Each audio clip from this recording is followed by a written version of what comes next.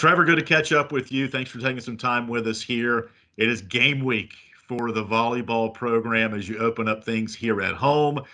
Give us an idea of the excitement during the program as you enter this extended, I guess, 2020 season, but we all know it's 2021. And how happy are you and the girls get going here? Man, we're excited. It's been a year, right, since we've actually played a match, and our girls are chomping at the bit. We are very excited to finally play a match, especially in our brand new arena, and just going to a basketball game. It's the excitement there, even with 250 fans, is still awesome. It's just a tremendous venue, and we're very blessed, to be a part of this as well. And we're just excited. We're finally, we've been getting at each other, every day in practice, and so finally now it's time to unleash that energy against someone else in a good way. So I'm excited. I think our girls are ready to get after it. Our fans are going to be excited at the style of play that we have, and really excited about who we have in our gym right now. Trevor, I want to unpack a lot of stuff here with this program, and you get things going underway on Friday, hosting VCU, part of a four-game home swing, and we'll talk about that schedule in a minute.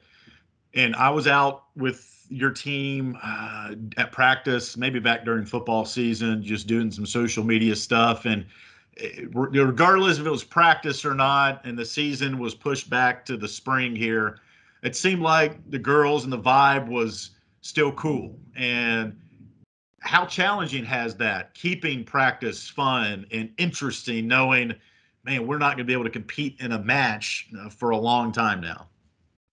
Yeah, that's a lot of credit to our girls. I think we as coaches, we are environmental engineers, and our job is to create these environments where, one, there is some psychological safety. They can kind of be their own person and come with, all the things that are going on, and whether it's good or bad, whether they had a good day or a bad day in class or whatever, we are a welcome arms, and so credit to our girls for just coming in each and every day, working hard, regardless if we played a match or not. And that came also at 6:30 a.m. When we had lifting all spring. That was a testament to them as well. And sorry, in the fall we're lifting at 6:30 a.m. So again, that's just a testament to our leadership with our seniors and with Keenan Williams, one of our captains.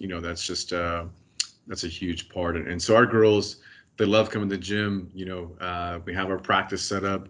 Most of the time they're there, a half hour beforehand, serving and passing on their own, just because they like being around each other. So I think as us coaches, we're trying to have a family style kind of a program. By no means are we perfect. We have our problems just like everyone else does, but I think it's a genuine, care because we want to do well, and we want to win a lot, but then give God the glory. So I think it's a testament to our girls coming in every single day to work hard and just to get a little bit better, and that's the goal. Is just even today's practice, yes, it's a VCU week, but our goal was just to get a little bit better today, and that's been our goal since day one, is just how can we be a little bit better each and every day.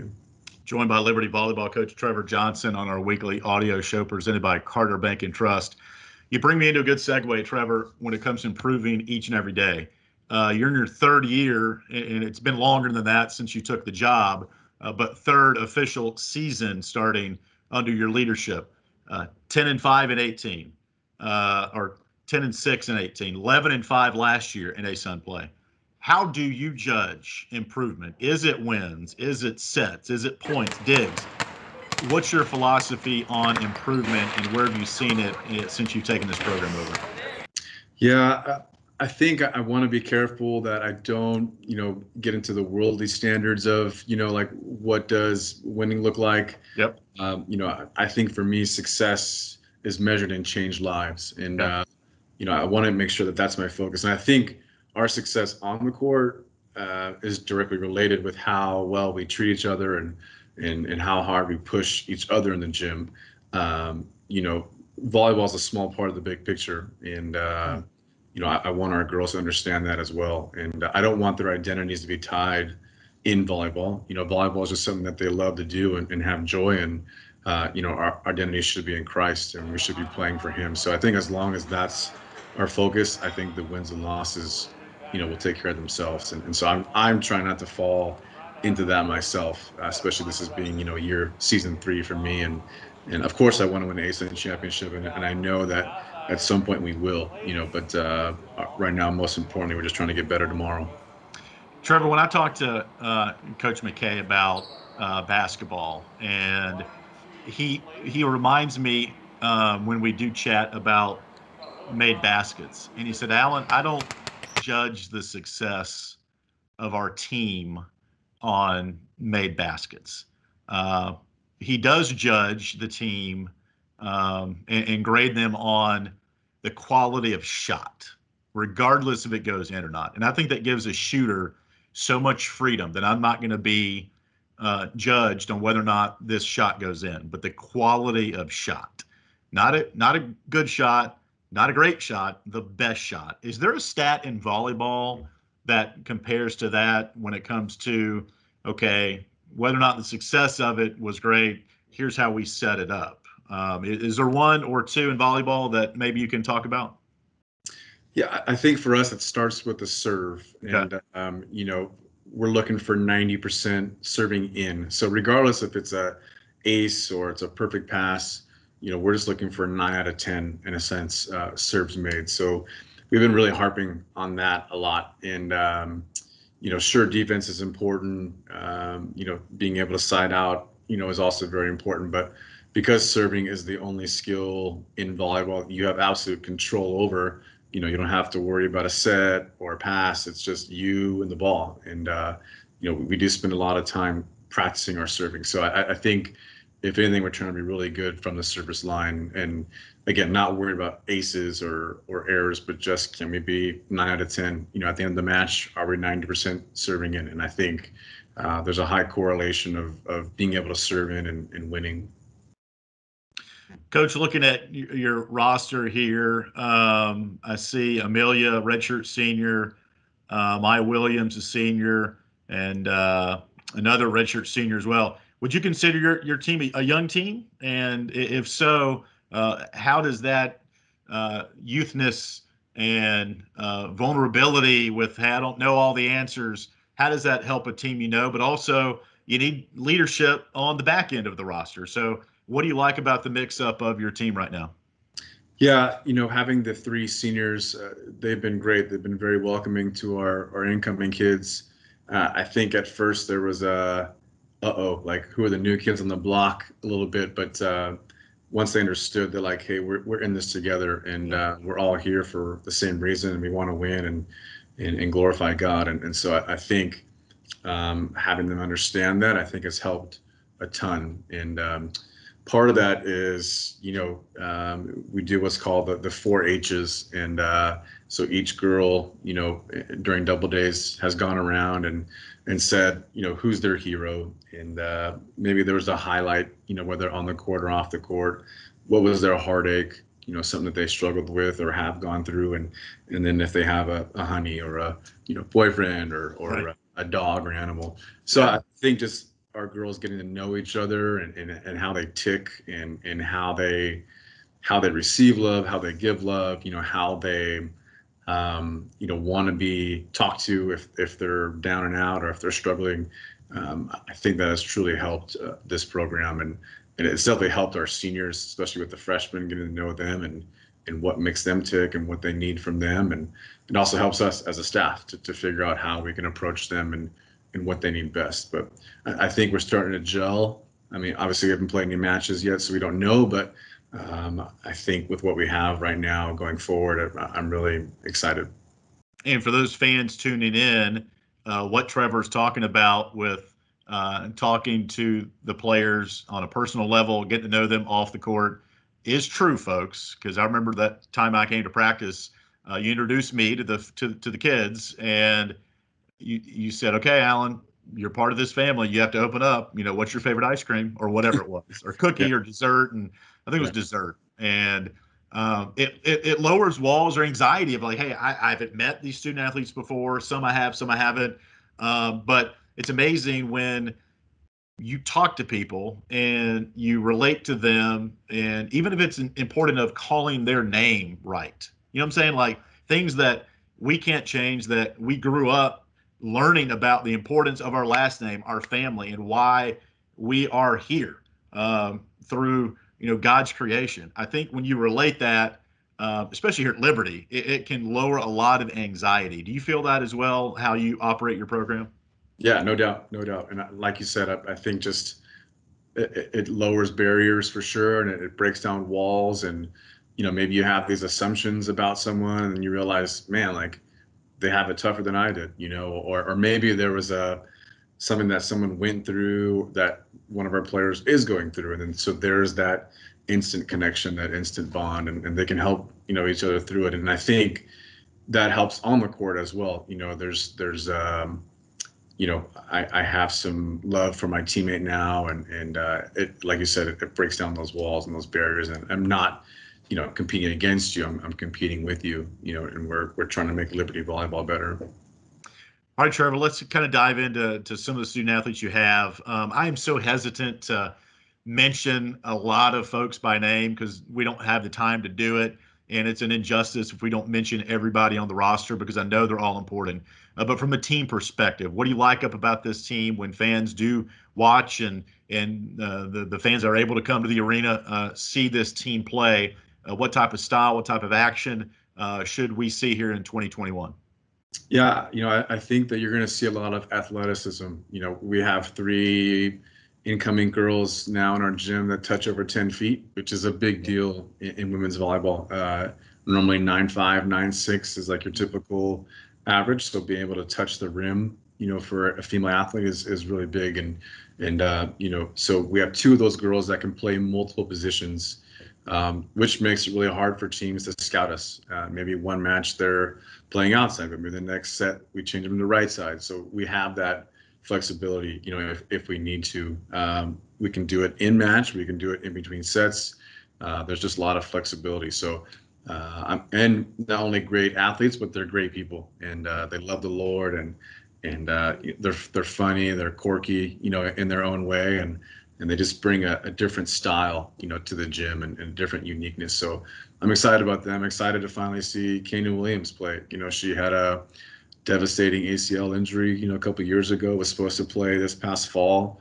That got pushed back, and so she's just been chomping at the bit, and talking about a kid that has some grit, and did not come out highly recruited, and had something to prove. So she had that chip on her shoulder, and she'll tell you at first that she's not, she's still trying to be a good leader. There's some things that she needs to work on, and just as we all are, we're trying to get a little bit better, and she's definitely working on that too. And I think the girls in our gym just respect her because she works so hard, and they want her to succeed. So I think having a team that wants other girls to succeed more than themselves, I think that's invaluable. And that to me is success. And so if we can sustain that and keep that, I think sky's the limit for us this season. I know I try to follow that creed as well. It's amazing how much can get accomplished when nobody cares who gets the credit. Sure. In today's world, it is so hard to do that, to give up getting mine for something or someone else. And if we can all be that unselfish, regardless of what it is that we do in sport or life, a lot of great things can happen. Before we let you go, Trevor, do want to touch on the schedule, shifting things around, following safety protocols and what the ASUN has told you to do. Again, you open up with 4 straight at home with VCU, Old Dominion, and Lipscomb as you open up ASUN play. What were some of the challenges, or here's a kind of quirky story of this particular matchup that maybe will be interesting to the fans tuning in? Yeah, one thing you'll notice is that, obviously we as coaches still have to wear masks. The girls don't have to wear masks because they're getting tested 3 times a week. Right. And that's why we did that. We're also going to be staying on our same sides. So normally you see us switch in between sets. Yeah. They're trying to avoid, contact through the net. So we'll actually be on our same side the whole time. Okay. I think also too is normally our girls stand up during the matches. They'll be sitting down in chairs. So I'm curious to see how that's going to go because they love having their own cheers for each girl, and so I think they're still trying to figure that out too. So Right. it's a learning process with that, and yeah, just it's different. And the fact that our girls, they have to run back by themselves to get a ball to go serve. So no one can toss them a ball. They have to run back, grab it, and then wait for the whistle. So a couple of nuances, but at the same time, at least we're playing, and I can't complain. We can't either, and we're glad to get this thing underway on Friday, 10 a.m. against VCU. And quick thought on the arena. You've been in there to work out a couple of times. We've obviously had a few basketball games. From a volleyball perspective, again, we're some time away from having a huge home court advantage with lots of fans in there. But that being said, regardless, it's a very intimate setting. I know something the administration's already talked about. Looking forward to seeing how the girls compete in there on that Terraflex floor, which we've heard a lot of great things about. So how have the workouts gone in the arena, and the nuances from a volleyball perspective? What are some of those you've seen so far? Yeah, the arena is awesome and it's state of the art. I have a buddy who was an assistant coach with USA Volleyball for a number of years and won a couple Olympic medals, and he was actually the head coach for the Netherlands last year, and he came and visited us and just watched our team train, and he saw our gym, and he's like, man, like this is like a top 10 gym in the country. And I know it's mostly basketball and I get that, but in terms of like a volleyball venue, this is Yeah. the perfect volleyball venue. And so again, we're very blessed to be in there. But with the Terraflex flooring, just kind of adds to the aesthetics of the gym, the new look. And, obviously it's a lot safer for our girls just in terms of the jumps and the dives and landing. And, it's going to add like another cushion of layer, for them. And yeah, most professional teams across the world have it. USA is still kind of new when it comes to Terraflex, and most Power Fives do have it. So we're very fortunate that we can be one of them. And again, just very blessed that we can be in this state of the art arena and just to showcase our talents, in front of our fans. What's it like going into a season opening match as a coach? Do you get the butterflies? Do you get kind of antsy? And any pre-match superstitions that for Hugh Freeze, he wears the same set of cleat. I think it's a pair of cleats or golf shoes for football game. A lot of people don't know that story, but he's had them for years, and it's a Tiger Woods model, and it's pretty cool that he shared that story with me. So anything like that for you leading up to matches that are kind of interesting from the Trevor Johnson perspective?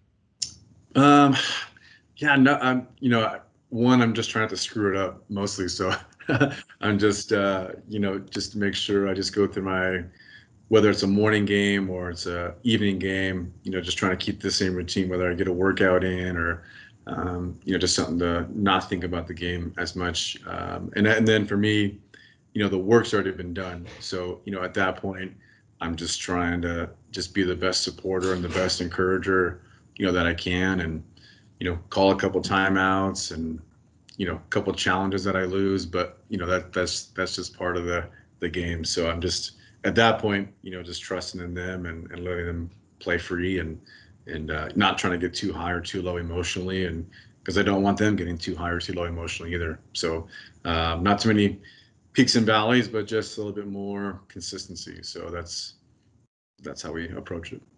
It's volleyball coach Trevor Johnson opening up things on Friday against VCU here at home. Trevor, appreciate the time, and go get them this year, okay? Go Flames.